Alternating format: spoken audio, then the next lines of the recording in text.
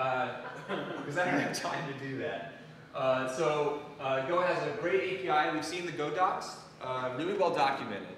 And even if you didn't want to use the language, studying the documents will teach you a lot. Like, if you're going to go to some other programming language, you may take the things you learned from Go with you, right? Oh, here's how I want to make a networks application in some other language. I want to copy their API or something. So that's really great stuff in there.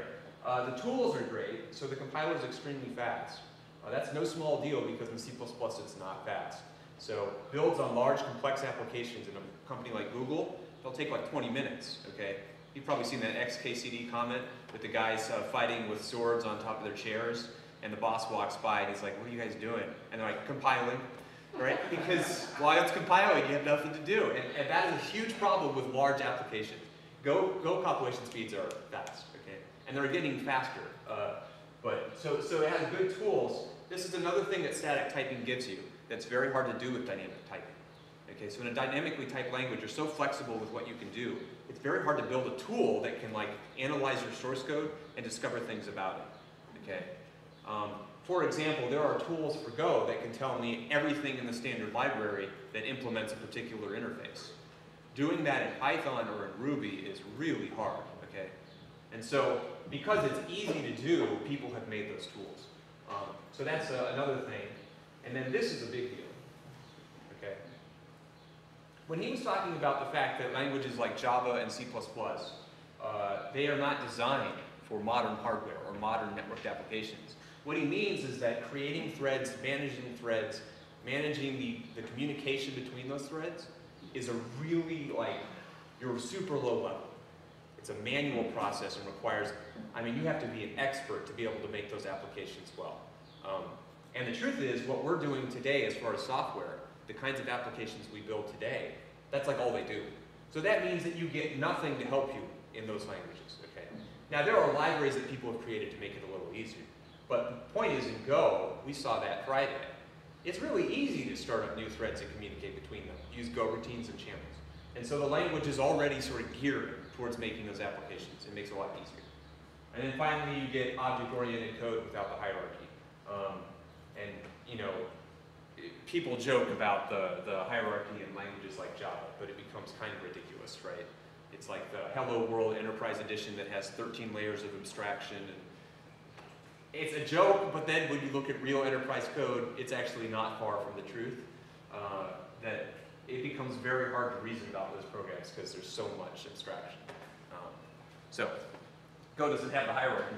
You get like the one level of abstraction, and that's it. So, okay, any more questions about Go and why you might want to use it? Yeah. This is sort of a, it's actually, you mentioned PHP being more of a web language, and I was just wondering, like, it's not really related to Go, but why is PHP more of a server language and JavaScript more of a front end? If they're both web languages, does one do like more of this, these kind of tools that Go offers that make it good for servers, you know, like concurrency and stuff? So the reason for PHP's success is that it was installed everywhere. So if you wanted to make a web page, and you need somewhere to host that web page, and so you'd find a provider online. And that online, like you'd go to you'd sign up for some service or something, pay some monthly fee to get it. That server they gave you would have PHP installed on it. That's why people use PHP, because it was there, okay? That's true. I mean, in general, and if it weren't for Facebook, PHP would probably be dead.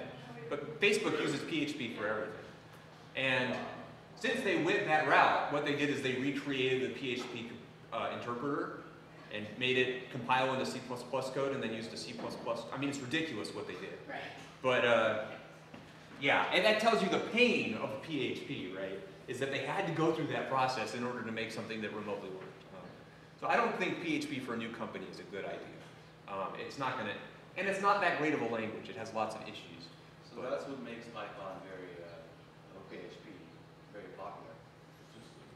Yeah, I mean, it's like, it's available, you know, if you want to have it. Yeah, so things have sort of changed since then. And we're going to be creating applications as applications, not as, so in the PHP model you run Apache, And then it has this little plugin, which goes to PHP, and then goes back to Apache. And that was the model people used to make web apps. And increasingly, we're just giving up on that model. And we're moving towards, I just make an application that is an HTTP server. I don't have Apache, it just handles everything directly, okay? And in that model, PHP is like useless. You don't need it, right?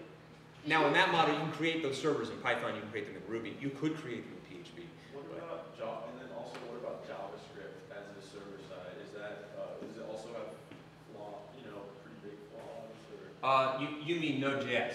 Node.js, Yeah, and the reason I say that is because JavaScript as a language comes with basically nothing, right? It's just a language.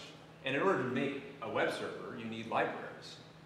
You need a whole thing around it, right? The language is not sufficient. So Node.js provides all the other things needed to make a web server. Node.js is great, and one of the things that is superior to like PHP or even Ruby is its performance. It's far better. And the downside of Node.js is that it's a single-threaded application, okay? It doesn't do, it's impossible in JavaScript to have a multi-threaded program because the JavaScript language definition states that it can't be.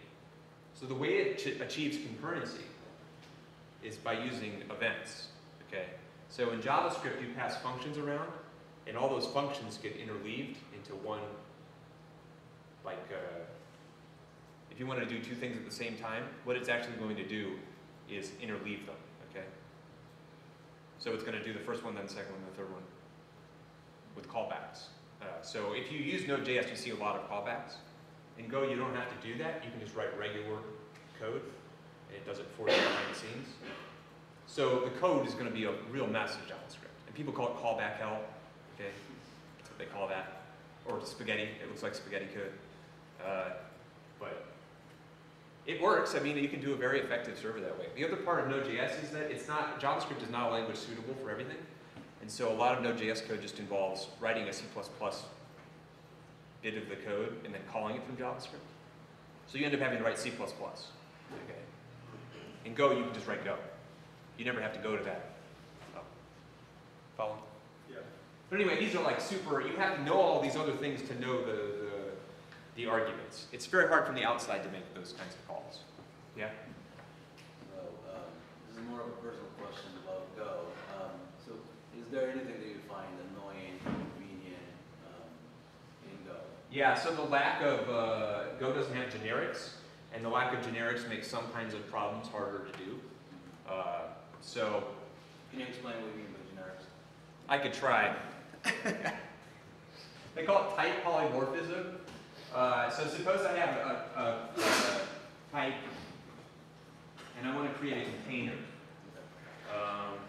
like a linked list. You guys know what a linked list is? A linked list is things that are connected by pointers, okay? And so each one has data, like this might be A and this might be B. And see, it has the data and a pointer to the next thing, right? So that would be B, and a pointer to the next thing, C. And you can follow the pointers to get to the end of the list. So suppose we wanted to make our own linked list type. In Go, what does this contain? It has to contain something. And so, does anybody know what the type of the thing would be? Like in this case, it might be a letter. So it might be a string. So I might have, value string.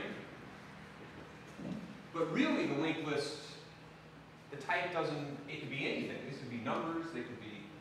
And so what I really like is the ability to tell the compiler, hey, I can use this with any type. And the way we normally do that in Go, does anybody remember? We use an empty interface. Okay? And this means any type. I can put anything in it. I can put ints or strings or anything. And the issue is with this code, I've now made this dynamic typing. Because now it's just like Python or Ruby. I don't have a strong type anymore. This could be anything. And some languages support the ability to pass in a type, like this. And then this becomes T. Okay? and that's called a generic. But I don't want to get into this because one of the downsides of generics is it's hard to understand. So I don't really want to explain generics because Go doesn't have them, so you guys can't even use them if you wanted. But it would make these kinds of problems easier if we had generics, but we don't. So Kind of interesting that the same thing that is regarded as a negative in other languages is suddenly, in this kind of instance, it became a... yeah, so why didn't they add generics to Go? And they're still kind of open to it if somebody can figure out a way to make it without causing the language to become nuts. And that's why. It's because it causes the language to become really complex. And this is their primary goal. And so they don't want to add features to the language which cause it not to be simple anymore. Like he was saying, they don't want to make a language that's only for experts. They want to make a language that's useful for people who are newer or it's easier to understand. So anyway, there are other things that are, but that's a big one, is the lack of generics. Any other questions about Go? One other question. So when you put in your Go app an HTTP server and you're dealing with files, and I suspect HTTP files that we're going to talk about this week. So that's one compiled object that's called from the server? In Go, it is the server. It is the server. So what gets called, how does it get called then? So we'll see that. Actually, we'll see it from the bottom up. And so we'll create a TCP server, and we'll see how that works, and then we'll create an HTTP server built on top of that. But the basic idea is I create a program that listens on a port, receives traffic over that port, does stuff, and then sends data back over. Gotcha. So it listens for the port, reacts to the incoming requests coming back Yep. and forth. But all contained within that program versus like PHP that has layers. That's right. on it that has to do that. That's right. We've taken over the full responsibility of being a web server. And that's most modern approaches to web development do that now. Node.js does that, okay? Node.js, you hand it a port, it listens on that port. It's doing all of the handling of it. So you can just run it from your terminal and you're running a server. You don't have to install Apache or IIS in Windows. And or that was anything. hard for me to wrap my head around when I first heard it. I was like, what? No? Yeah, it's a radical departure from the, but it's actually simpler, right? Because Yeah, the it is. earlier model involved at least 2 separate systems. Now this one's only one system. Good, thank you. No, I'm done. Thanks, Karen. Node.js, I've heard that a lot. I'm not into JavaScript that much. Is it a language or is it a compilation? Is it a concept? Yeah, so it's a language JavaScript, and then it's a set of libraries that make it possible to run applications using JavaScript. Because like I said, JavaScript's just a language. It doesn't even have the idea of the main function. It has nothing like that. So JavaScript's always embedded in something else, normally your browser. Right. So Node.js provides you the thing to embed it into to make regular programs out of it. So you can create a command line application or whatever. So the name is Java. Huh? Well, then it is JavaScript, but making it better than. It's the thing that makes it possible to make JavaScript programs for general purpose protocol. Does that make sense? Yes. Yeah. Okay. Any other questions? This is good stuff. Good discussion. Okay. And I just want to mention one article which I read on Medium called Farewell Node.js, and it's written by T.J. Holloway-Cook or something like that, who is one of the primary contributors to Node.js, and he left Node.js for Go. So just on the Pentecostal proselytizing Go programming language. You should check that out. If you're like Node versus Go, read Medium Farewell Node.js. Okay.